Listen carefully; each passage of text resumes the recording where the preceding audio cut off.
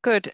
So yeah, hello. As Mija said, I'm Juliana Melini, and I would like to present you today a simulation of demand responsive transport using a dynamic scheduling tool with SUMO. So, okay, what is demand responsive transport, or DRT?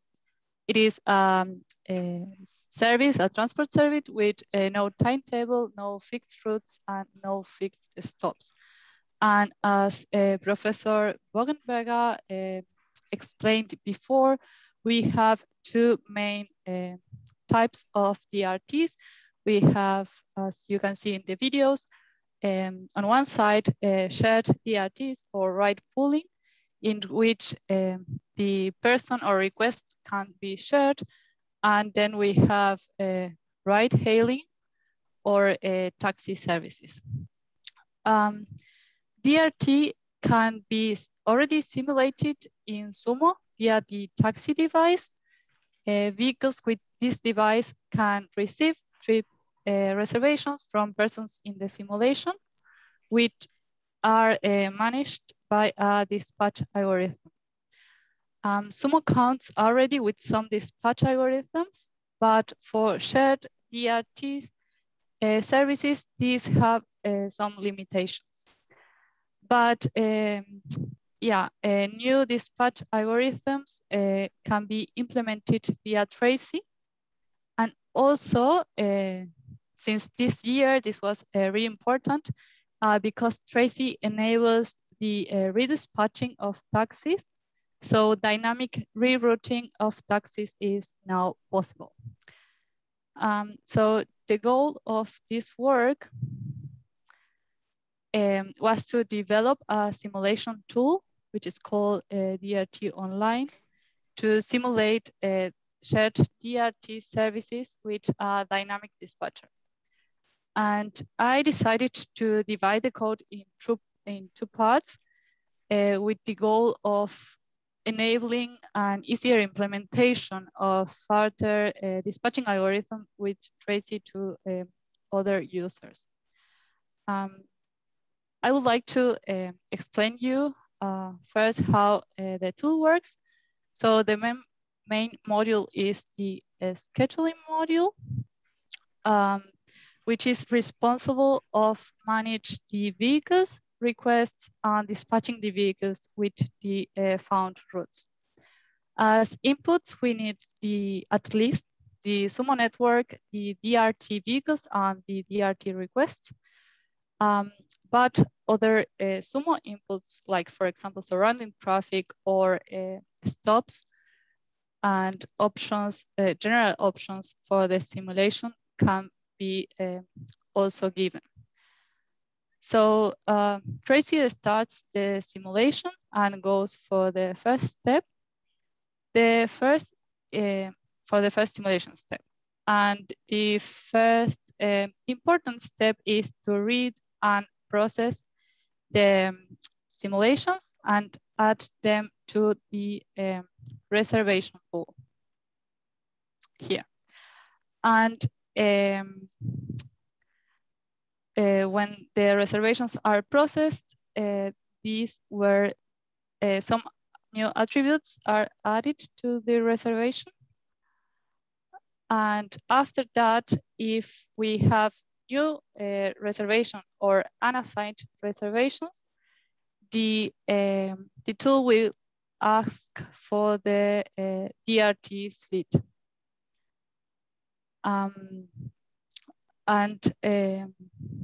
After that, if some reservations have been already served in a previous step, this will be removed from the reservation pool, and the remaining reservation will be classified.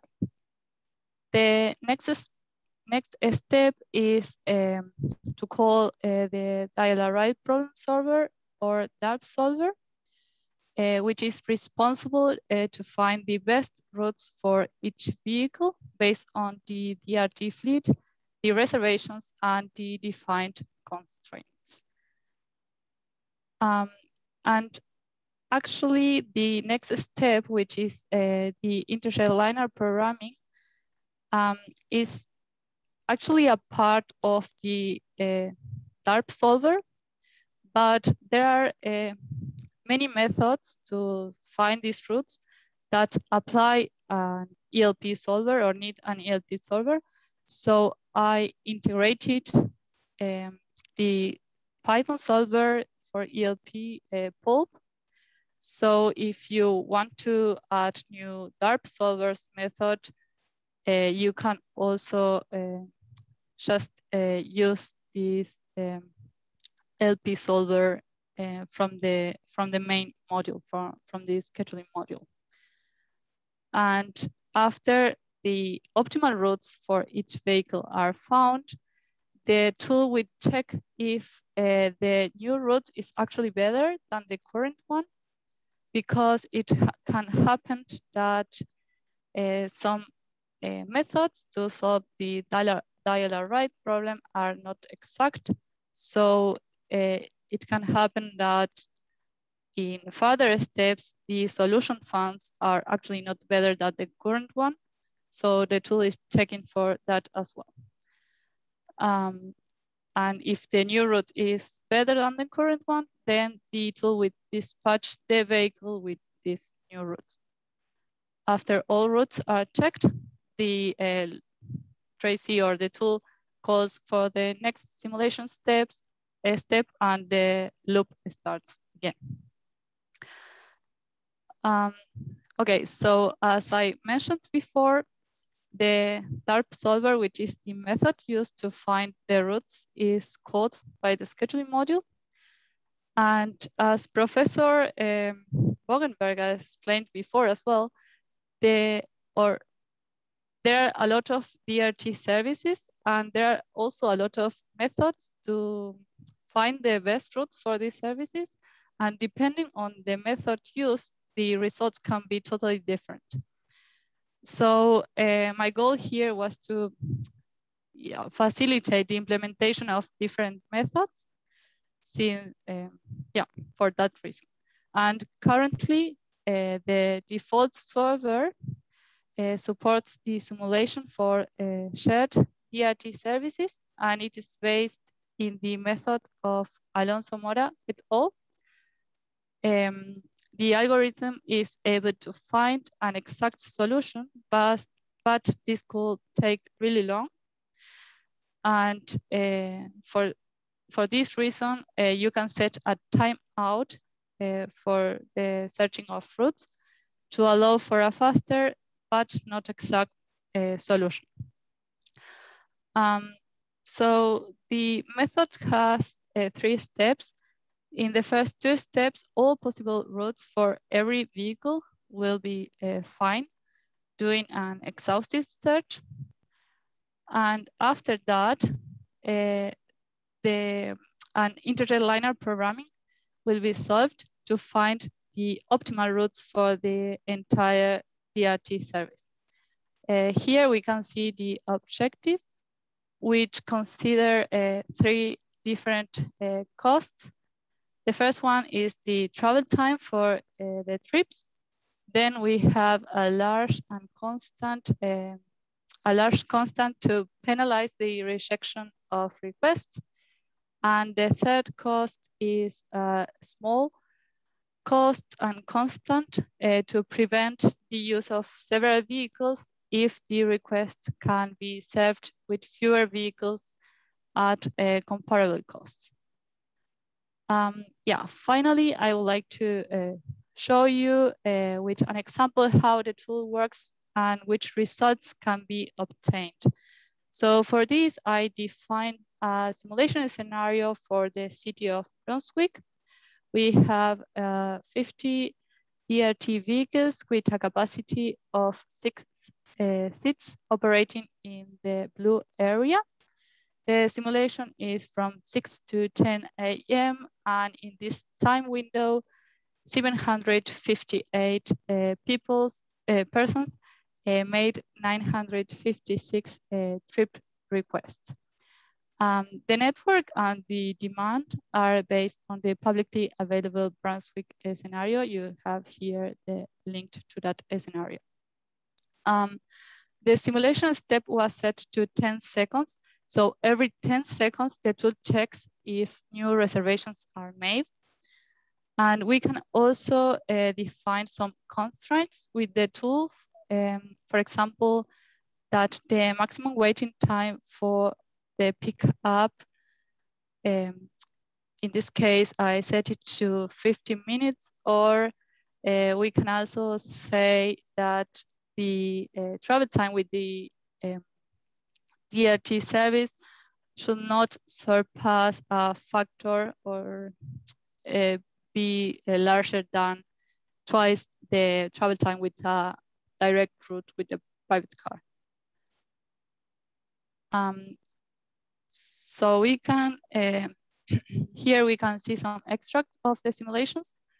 The red vehicles are the DRT vehicles and the yellow ones are the surrounding traffic. I hide the last for a better view. And here we can see the persons in blue, which are making some requests, and the DRT vehicles in red are picking them up and bringing them to their destinations. And here, for example, we can see that the trips are shared. So here we have already 2 persons, and the third one have been picked up by the same car. And in the comment box, you can see what the simulation is doing for each step. So here the network has been loaded, and then we can see that every for each simulation step, the tool runs the dispatcher. So, for example, here the route for this vehicle to pick and drop off the first request, and in the next simulation step, a new reservation arrives, and the tool found that the same vehicle as before can also serve this reservation, so the route is changed dynamically. And yes, some results as examples. So with the tool, you can still generate the standard SUMO outputs. In this case, I used the trip and stop information outputs of SUMO to show some examples of the analysis you can make with the simulation. So maybe first the simulation or the duration of the simulation was of 95 minutes on average. This is equivalent to a 3.2 real-time factor.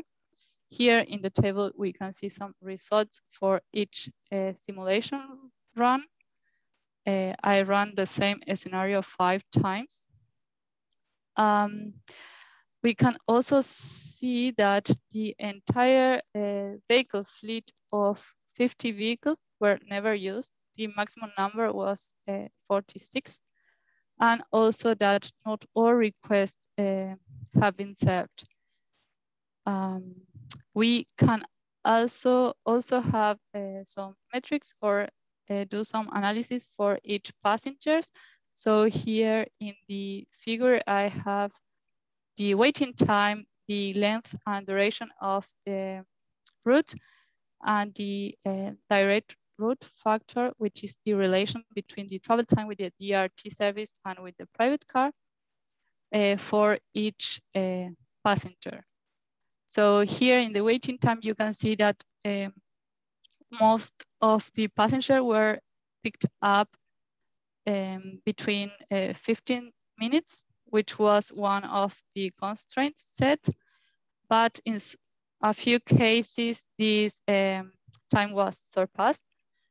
And this can be related or is related to congestion and some delays in the simulation.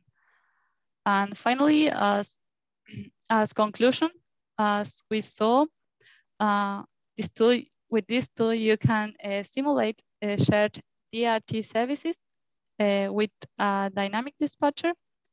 The tool is already available in Sumo tools and is being as being open source and freely accessible, it can be a helpful tool for transport planners and researchers.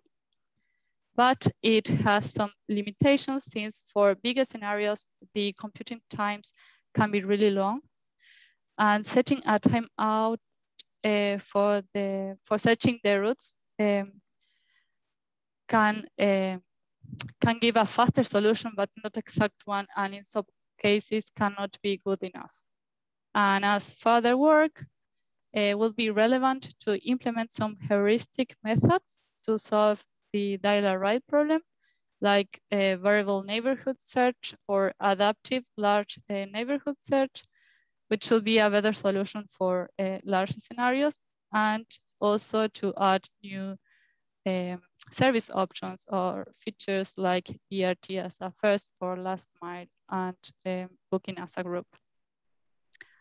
Yes, so thank you for your attention. And if you have questions, you can ask them now or later in Wonderman. Thank you.